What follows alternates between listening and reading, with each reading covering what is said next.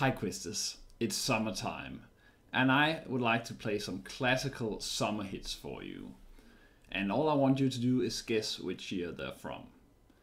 To make it a bit easier than just guessing the year of the song, I'll also provide you with some events of the summer of that year. Okay, so let's start the quiz. So in the first year, we're looking at in Saigon, a Buddhist monk set himself on fire.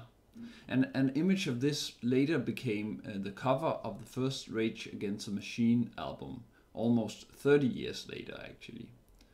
Also this year, John F. Kennedy holds his famous Ich bin ein Berliner speech, and Martin Luther King his famous I Have a Dream speech. And then Cliff Richard went on summer holiday. But which year? Enjoy the clip.